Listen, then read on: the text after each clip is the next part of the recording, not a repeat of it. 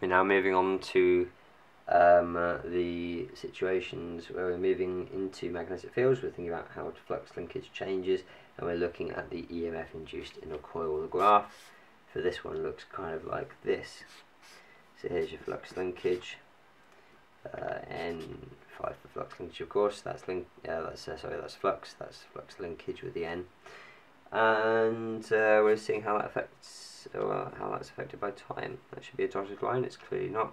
It's not going well. There's T0.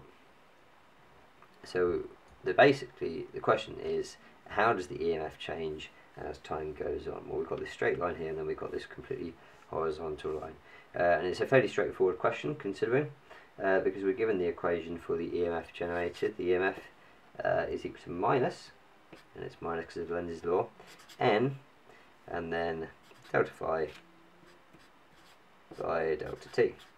And the N of course can be up there. So really it's just basically saying it's the negative of the gradient of the graph. So between t and t0 we've got a constant gradient because we've got a straight line there, and so we're going to have a constant EMF. So the gradient is constant, so the EMF is constant. So we start off between t and t0 with a constant EMF being generated. Okay, well that's given us our answer straight away. It should be B. Let's just check that. Second part here, we've got a completely flat line. The gradient is therefore 0, so the EMF is 0, which is exactly what it says in option B. The EMF becomes 0 after time t0. So we have constant EMF, 0 EMF.